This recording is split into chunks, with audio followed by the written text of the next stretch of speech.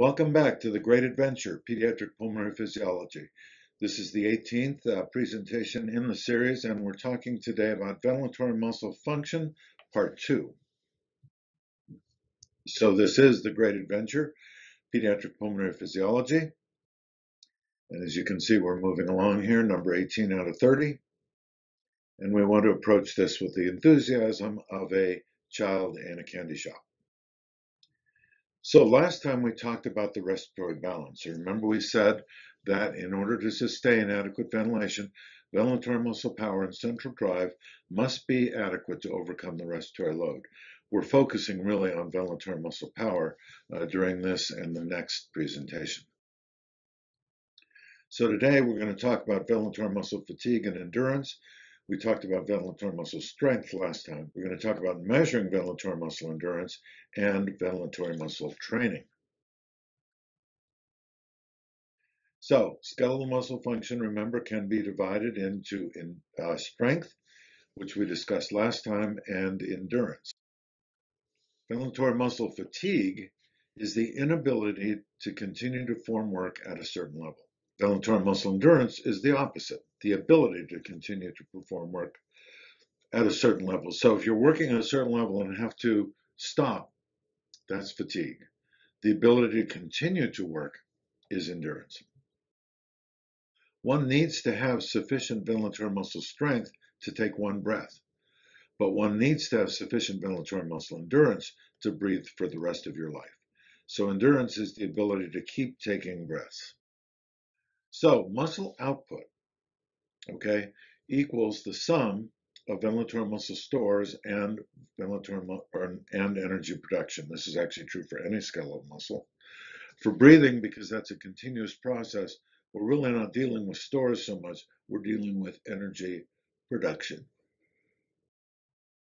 We can measure transdiaphragmatic pressure. We talked about this last time with an esophageal balloon to measure pleural pressure, an intragastric balloon to measure intra-abdominal pressure, and transdiaphragmatic pressure, or the function of the diaphragm, is abdominal minus pleural pressure. Harris Rusas and Peter Macklin published an important study in 1977 that demonstrated that ventilatory muscles, like other skeletal muscles, could fatigue. So what they did was they, first of all, placed intraesophageal and intragastric balloons to measure transdiaphragmatic pressure. They had a system where one had to breathe in through an inspiratory resistance so that they would have to generate a significant inspiratory pressure to obtain a breath. Note that they exhaled without any resistance. Then they measured maximal transdiaphragmatic pressure and then set this resistance at given percentages of max PDI. So for example, they might start with somebody breathing at 90% of their max transdiaphragmatic pressure or PDI and see how long they could do that, then 80, 70, etc. This is what their experiment looked like. So long as an individual was able to achieve that target, for example here, you can see that they achieved the desired transdiaphragmatic pressure on each breath. When they came to fatigue, they were unable to continue to do this. And so this would be where diaphragm fatigue at this level came into play. So here was the result. So what's plotted here is percent of max PDI and how long an individual could sustain it. So not surprisingly, if this was set at 90% or even 80% of maximum PDI, subjects could not sustain that very long without fatiguing. But as the max PDI fell, or the percent of max PDI fell, they could sustain it longer. And they performed these studies for up to 90 minutes. Basically, what this shows is that this is asymptotic, and it's asymptotic at about 40%. So what does this mean? This means that if you have to generate more than 40% of your maximum PDI on every breath, you cannot do that indefinitely. You will fatigue, all right? Which means you'll go into respiratory failure. Now, you can exceed a PDI over PDI max of 40% in one of two ways. You can have a very high respiratory load that requires somebody with a normal diaphragm to just use more of that percentage.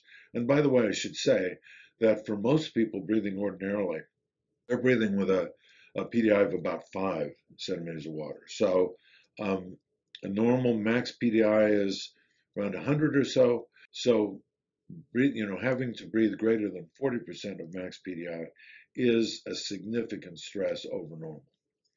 But if you have to do that, if you have normal ventilatory muscles, perhaps you have very serious lung disease that requires you to generate those pressures in order to have adequate ventilation and gas exchange. On the other hand, you might have such severe ventilatory muscle weakness that even breathing normally against a normal respiratory load would be greater than 40% of your maximum, or more commonly, somewhere in between. Some degree of ventilatory muscle weakness so that your max PDI is decreased, but maybe some degree of increased respiratory load, for example, with a pneumonia. They repeated the experiment breathing a hypoxic mixture of 13% oxygen, that you're breathing 21% oxygen at sea level. So 13% oxygen is between the equivalent of between 8 and 10,000 feet elevation. And you can see that the amount of pressure that they could sustain was significantly decreased in the hypoxic situation compared to the normoxic situation. So hypoxia decreases the threshold of the max PDI you can generate even further. So you don't just have a diaphragm to breathe, you also have intercostal accessory muscles. So they repeated this experiment, in this case using a measure of maximal inspiratory pressure, which is barometric minus airway pressure, and in this case this would be a measure of combined inspiratory muscle strength. So here they had the same experimental setup. They had inspiratory resistance. They measured the maximal inspiratory pressure and then set a target for different percentages of the maximal inspiratory pressure and saw how long a subject could sustain that. And here is a curve. So you can see this case is mouth pressure over maximum mouth pressure, all right, inspiratory pressure, that is. And you can see that in this case, the asymptote was actually about 60%. I realize this looks like 50 for this subject, but the paper, their published paper says 60%. So what this means is if you have to generate an inspiratory pressure greater than 60% of your max, you cannot do that indefinitely. You will fatigue and go into respiratory failure. Now, what happened here? Why is this number different? So up here is the mouth pressure, which their target that was by design that they were supposed to achieve. Down here we have gastric pressure, transdiaphragmatic pressure, and esophageal pressure, which also remain fairly constant. But look at PDI. So transdiaphragmatic pressure was initially up, then it fell, then it was up again and fell, and so on. So what this says is that during when breathing at pressures near diaphragm fatigue, basically your diaphragm and your intercostal accessory muscles uh, move back and forth. They're synergistic, if you will. They move back and forth. So at some points in time, you're dealing with your diaphragm. At other times, you're using your intercostal accessory. And the analogy here is like a woman or a man carrying a heavy suitcase down the street. In this case, she will carry the suitcase in her right hand for a while. Her right hand will start to tire. She'll move to her left hand. When the suitcase is being carried in her left hand, her right hand is recovering. Her left hand is tiring, and then when it gets sufficiently tired, she'll move it back to the right, back and forth. All right.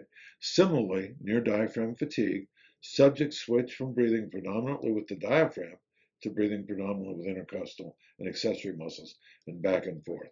When the diaphragm fatigues, you move to intercostal accessories. When they fatigue, you move back to the diaphragm. So this only happens at levels near diaphragm fatigue. So ventilatory muscles are skeletal muscles and they can fatigue. One cannot sustain breathing if generating greater than 60% of maximal mouth pressure is required. Patients requiring greater than 60% mouth pressure will fatigue, This will cause respiratory failure, and hypoxia decreases endurance even more. So what we looked at here was the proportion of maximal tension the diaphragm is generating. But perhaps a more sensitive way to look at this is called the tension time index. So the tension time index equals the PDI that you're generating over your max PDI times the inspiratory time over the total respiratory time.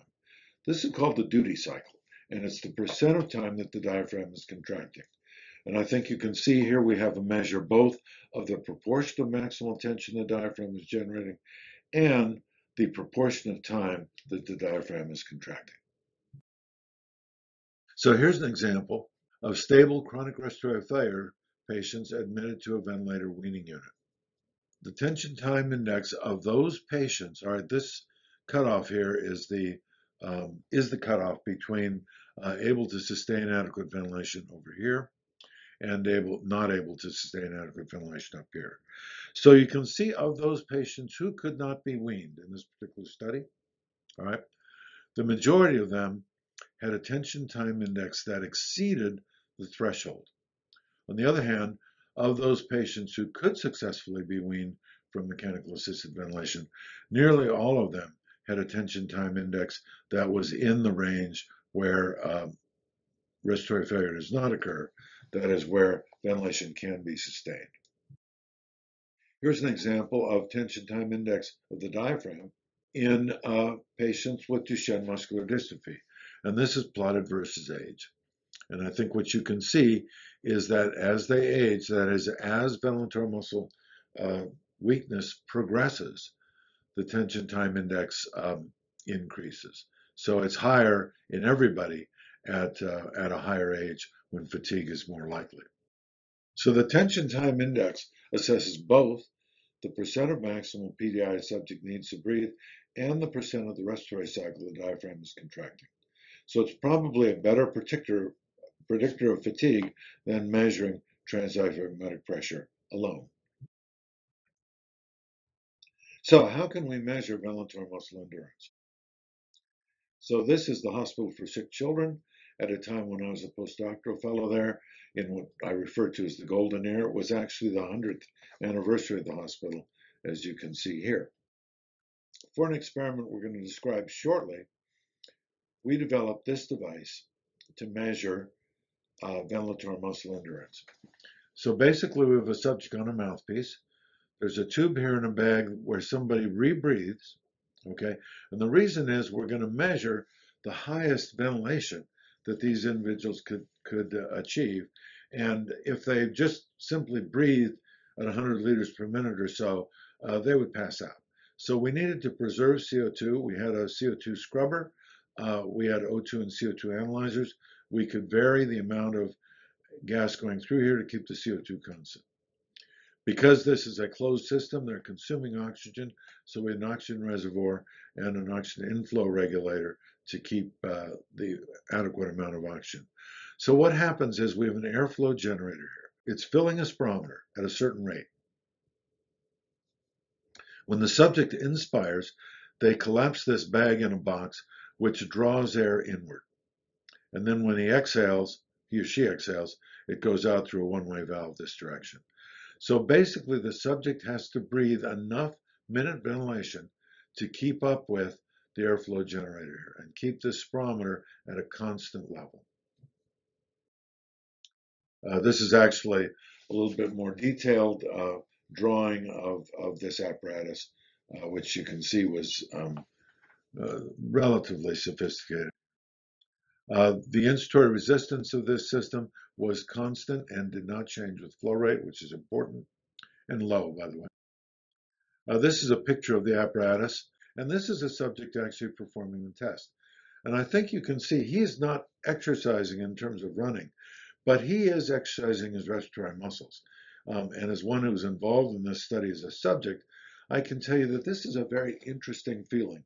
In the same way that if you jog for some period of time and come back, all the muscles that you were using in jogging, you can feel they hurt. In this, all the muscles you are using to generate increased ventilation, you can feel. So you feel your intercostal accessory muscles, you feel your diaphragm, etc. All of these, you can tell immediately what's going on. And I think you can see this guy is working pretty hard, even though he's uh, not running. He's working pretty hard just by ventilatory muscles and generating this sort of activity.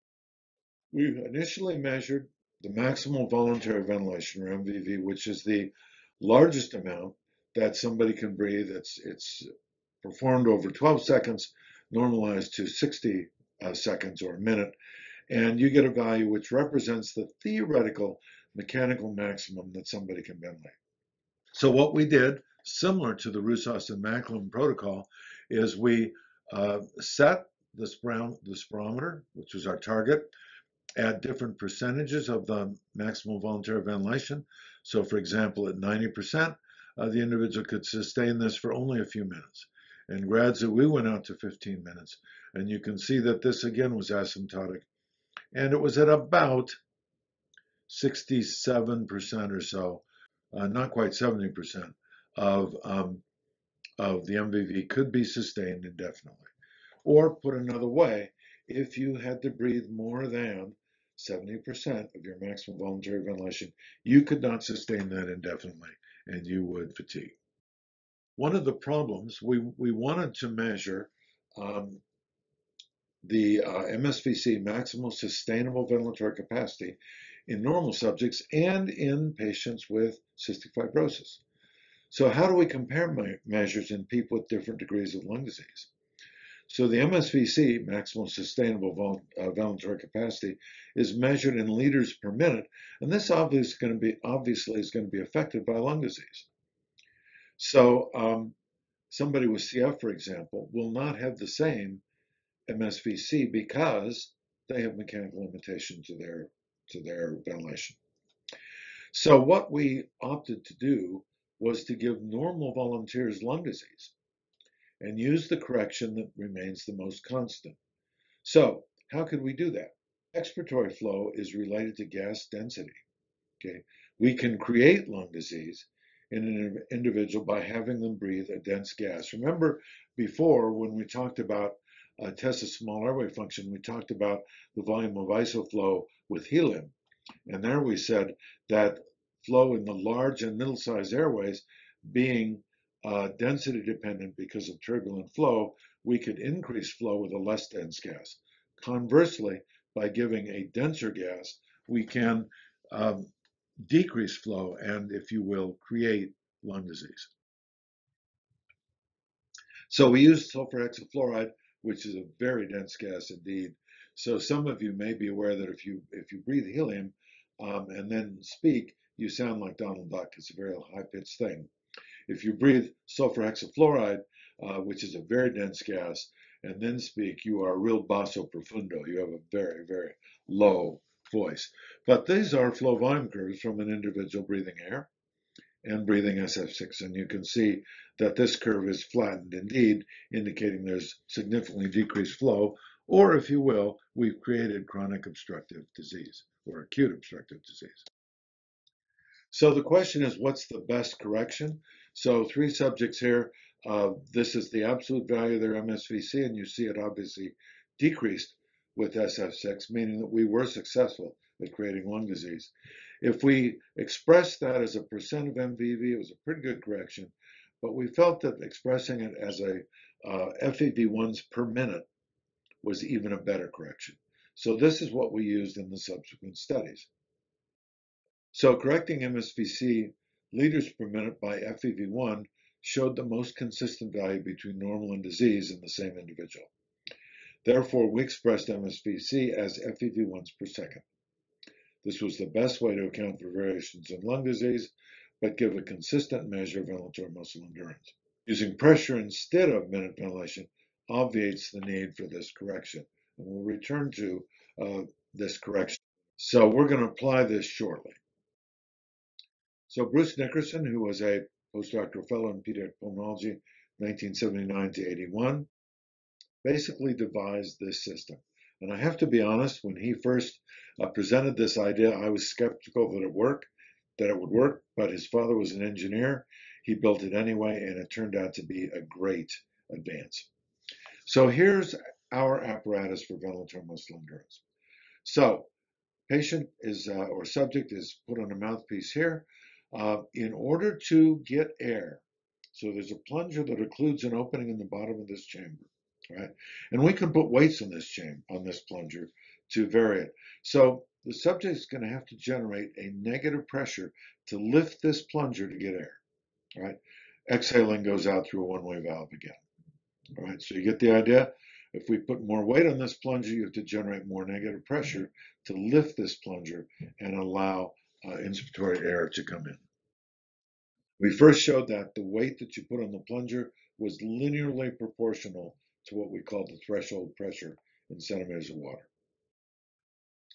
We also showed that once you opened the opening in the bottom by lifting the plunger, that flow was independent of that pressure. The good thing about that is it means that in this test, somebody could get as much air as they needed. It was not dependent on the pressure that they were generating, assuming that they achieved that critical pressure and opened it. And this shows an example of pressure, fractions of exhaled CO2, and you can see that in this case, fatigue was quite precisely determined. The reason is, if even subject like myself who knew what was going on, if I couldn't get about 1 or 2 breaths, I basically came off. So the end point, the precision point, was very precise using this particular technique. You can see that CO2 went up a little bit there. So this is a picture of a subject performing this study, and you can see she's breathing along here, and she is also working, like the man that we showed with the previous study. So this is the curve that we got. So again, we designed this, we put weights in so that we were designating pressures very near maximum inspiratory pressure, and as we gradually decreased the pressure, one was able to sustain it for a longer period of time. And the truth of the matter was, now this is combined inspiratory muscle strength, what we called sustainable inspiratory pressure, what could be sustained for 10 minutes, was 68% of the maximum inspiratory pressure. So what this shows is that if you have to generate greater than 68% of your maximal pressure, you will fatigue. You will not be able to sustain that indefinitely. And this was a pretty tight number here for a number of subjects across different ages. The other thing that's nice about this is we measured oxygen consumption. Now, we will talk about oxygen consumption when we talk about exercise. That maximal oxygen consumption is the measure of exercise fitness. Here we measured oxygen consumption with doing different percentages of SIP, that is the sustainable inspiratory pressure. And what you see here is that as one increased pressure up to SIP, the O2 consumption increased. But achieving beyond that, one literally achieved maximal O2 consumption with ventilatory muscles at sustainable inspiratory pressure. So sustainable inspiratory pressure was not only a measure of when fatigue might occur, but it also correlated with the maximal oxygen consumption of the respiratory muscles, indicating that it was a true measure of endurance. So ventilatory muscle endurance can be measured as the sustainable inspiratory capacity or pressure. SIP is a fraction of maximal inspiratory pressure that can be sustained for 10 minutes, which is essentially indefinitely. SIP correlates with maximal oxygen consumption of the ventilatory muscles, and therefore it represents resistance to fatigue. So strength is related to cross-sectional area of muscle, and it is measured as the maximal pressure generated. Endurance is related to the ability to perform work without fatigue, and it is related to muscle energy production. There are contributors to diaphragm fatigue. Hypoxia, as we saw, will decrease endurance. Hypercapnia and acidosis interfere with excitation coupling of actinium and myosin in the muscle cells and decrease endurance. Malnutrition not only decreases muscle bulk or strength, but also decreases the oxidative enzymes in muscles, decreasing energy production. Hyperinflation, we talked about, puts the diaphragm in a mechanical disadvantage. We will talk about development and infancy. Increased respiratory loads, we talked about, and disuse. Many times we're consulted to see somebody in an intensive care unit who's not been able to be weaned from a ventilator for a month or perhaps longer.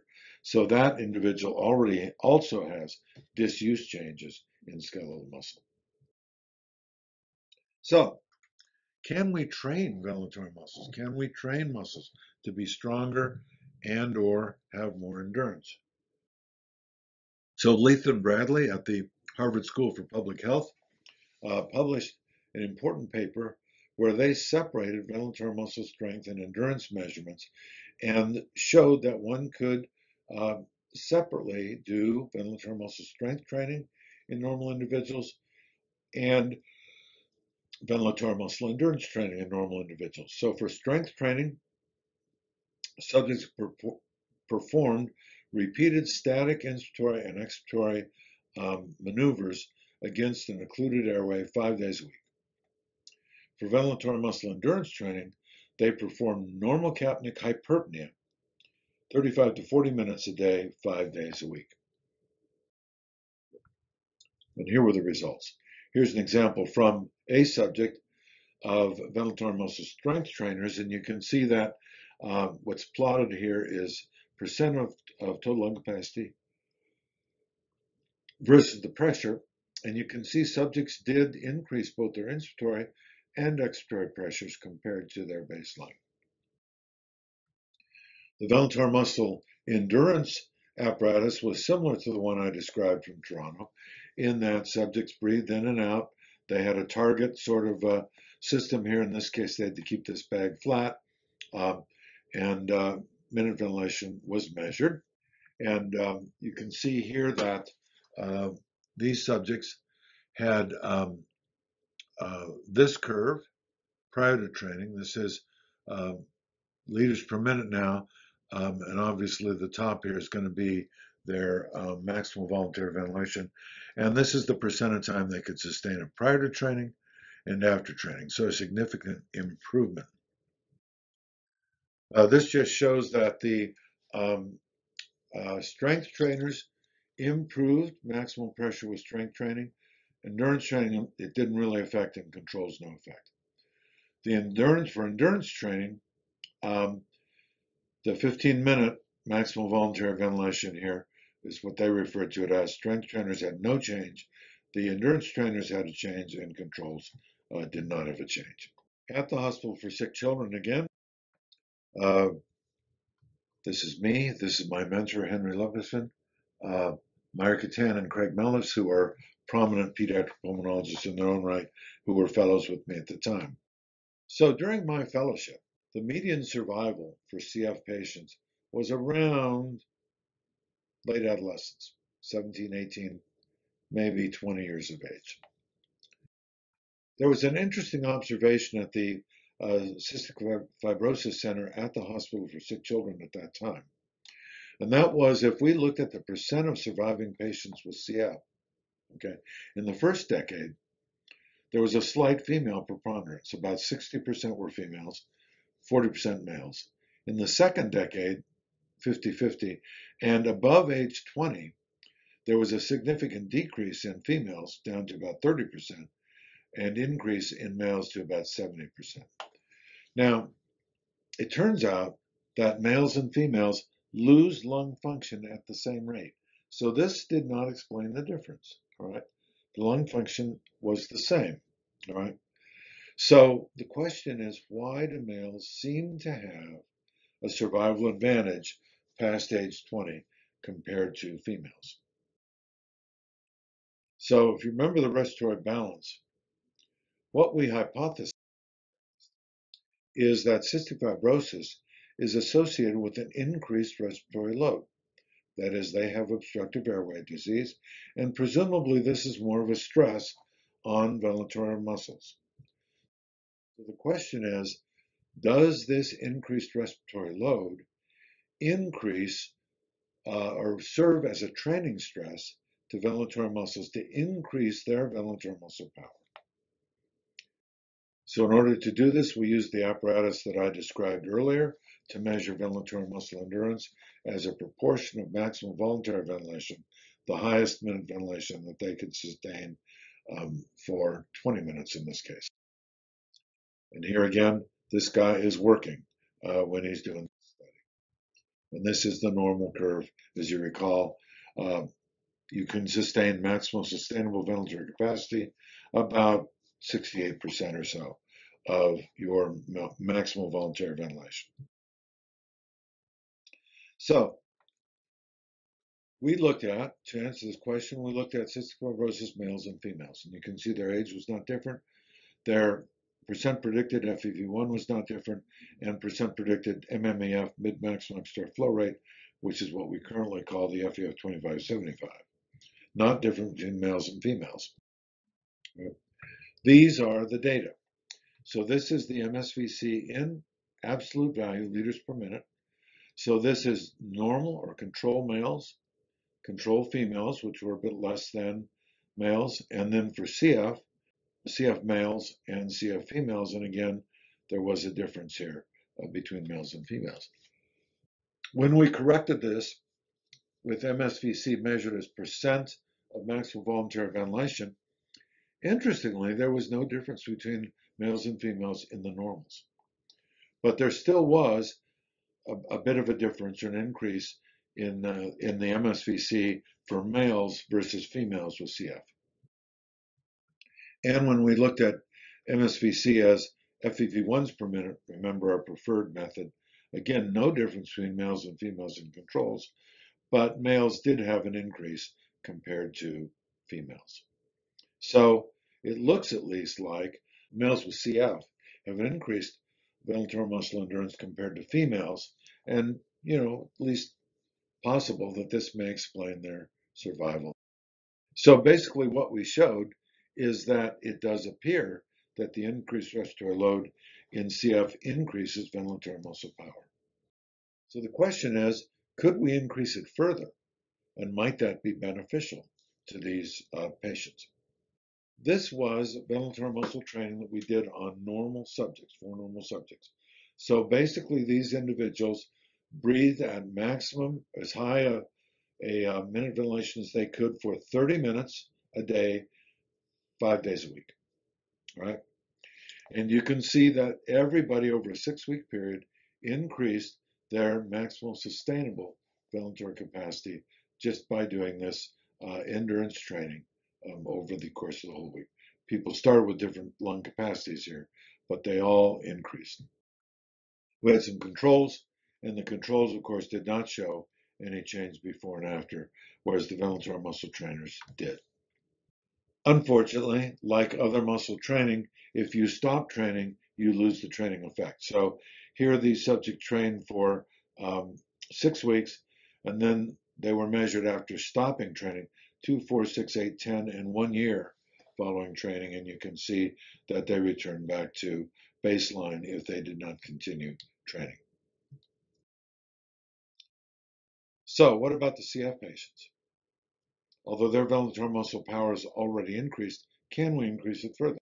So these are Ellie Wanamaker and Inez Krestinch, who were both physical therapists who actually performed this study at a cystic fibrosis camp where we had subjects for a month. And these are the results of the MSVC on the cystic fibrosis patients who trained for 4 weeks. And you can see that all 4 of them increased their MSVC. This one was a little weird, but all of them increased their MSVC with training time. Interestingly, the percent change in MSVC after training was much higher for the CF patients than it was for the normal subjects. All of them increased their training, but the CF patients had an even greater increase, presumably because they were also training against their baseline increased respiratory load. We had a control group at the camp, and it turned out this group was just measured at the beginning and end of the month camp. It turned out that these, what we referred to as physical activity trainers, also increased. So why was this the case? Well, what were these kids doing at camp? It turns out that what they were doing a lot was swimming and canoeing, upper body exercise. And so, inadvertently, unfortunately, we think that our quote-unquote control subjects actually were being trained by physical activity, specifically upper body physical activity. So this shows the CF ventilatory muscle trainers versus the physical activity trainers. Their oxygen was the same, FEV1 was the same, and MEF was the same, right? But as you can see, both groups increased their MSVC before and after the training period. This is actually good news because I will tell you that a specific ventilatory muscle training is a very, very tedious activity, and hardly anybody is going to do this for any length of time. So the fact that we could achieve similar results with physical activity, specifically other upper body physical activity like swimming, canoeing, etc., is actually good news because it means if we try to promote exercise, and especially upper body exercise, one of the things that we are likely doing is increasing ventilatory muscle endurance.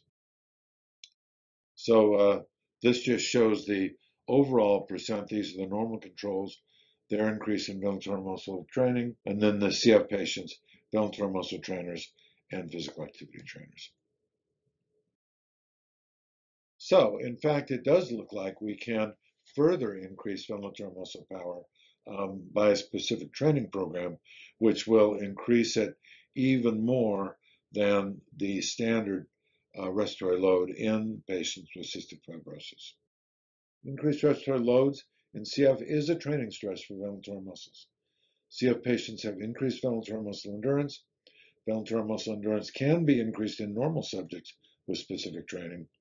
Ventilatory muscle endurance can be further increased in CF with specific training, and upper body physical activity can improve ventilatory muscle endurance as well as specific training in CF patients.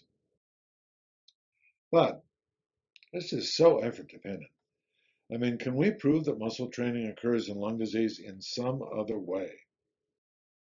So while I was a fellow in Toronto, I happened to make the acquaintance of C. David Inuzzo, who was a muscle physiology, basically a basic scientist. And he suggested that we could do the same thing on rats. And so what we did was to take rats and give them a training stress, a ventilatory muscle training stress. So what we did was we took growing rats, young rats, placed a ligature around their trachea loosely, and then as they grew, as the rats grew and their trachea grew, this basically constricted their trachea and kept it stable. So they had a tracheal stenosis. And this, therefore, was a training stress for the ventilatory muscles. Not only that, but it was a 24-hour-a-day training stress. It was a constant training stress. So basically, what we did was we had tracheal banded versus controlled rats. This was their weight after 5 weeks.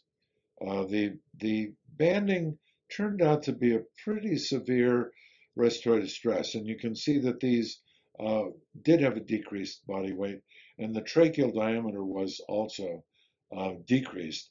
It was about half what the normal was in these rats. This is the ventilatory pattern. So we built this chamber here where we could actually measure ventilation in the rats. It works off of pressure differences. And you can see the control rats had a ventilatory pattern like this. The banded rats adopted a ventilatory pattern which would be characteristic of airway obstruction. That is, deep, slow inspiration. We talked about this previously, about how worker breathing is basically the breathing pattern you select is the one that minimizes worker breathing. So in this case, we want slow flows, even if that has to be deeper volumes to achieve this. And this just shows the data. Respiratory rates were slower in the banded rats. Inspiratory time increased, tidal volume increased. Minute ventilation was pretty close overall. So we measured muscle oxidative enzyme activity. These measures of of oxidative capacity of muscle were all increased in the banded rats versus the non-banded rats. This is a measure of glycolytic activity, which was not significantly different between the two.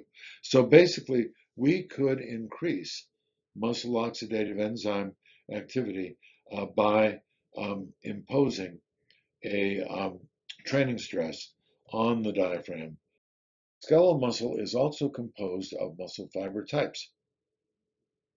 So there are so-called slow twitch muscle fibers and fast twitch muscle fibers. The slow twitch fibers are high in oxidative capacity so that they can produce a lot of energy and are relatively fatigue resistant. On the other hand, fast twitch fibers have relatively little oxidative capacity, and although they may be able to twitch fast, i.e. in a sprint, they do not have the ability to have endurance or long-term ability to contract. Further, the fast twitch fibers and slow twitch fibers use ATP differently. So the same amount of ATP is used for a fiber to twitch, but for a slow twitch fiber, for the same amount of ATP, you get more tension under the curve here, if you will. And for a relatively slow activity like breathing, this is a more efficient way to breathe. This is something good for your eyelids when you blink quickly, but if you got a slow activity like breathing, you want to sustain this tension over a period of time and preferably do it efficiently. So this gives us three types of skeletal muscle fiber types in rats. All right. So SO is a high oxidative capacity, that's the O, low glycolytic capacity, slow twitch, and these are fatigue resistant because they have high oxidative capacity and they use energy efficiently. There's FOG fibers, which are fast twitch, oxidative, and glycolytic. So they have both oxidative and high glycolytic capacities. They're fast twitch and they're somewhat intermediate in terms of fatigue. And then FG fibers, fast twitch, glycolytic, low oxidative capacity, are fast fatiguing. So what happened in our rats?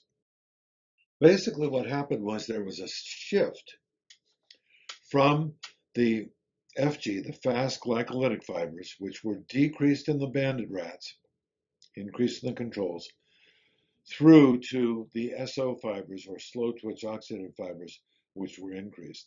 Now, this is important because many previous studies that have looked at pretty intense aerobic exercise programs have not really shown a shift in muscle fiber types.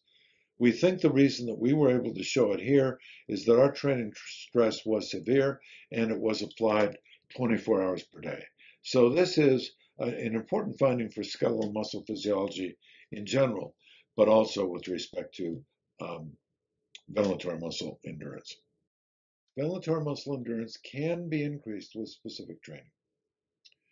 Increased respiratory loads impose a training stress on ventilatory muscles. And this can be seen as increased isocapnic minute ventilation in CF patients, increased oxidative enzyme activity in rat diaphragm and intercostal muscles, and a shift in muscle fiber types from fast fatiguing to fatigue resistance in rats.